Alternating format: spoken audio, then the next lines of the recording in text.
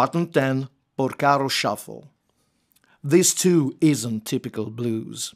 An important stylistic variation of the shuffle. It introduces us to an interesting use of ghost notes on the snare drum, which fall into the second eighth of the triplet, thus taking the place of the missing stroke on the hi-hat. The result is a full and enthralling groove. It's also a sophisticated example of the versatility and taste of Jeff Porcaro. This pattern might seem very simple to untrained ears, but it actually requires a certain level of technique, ability and control.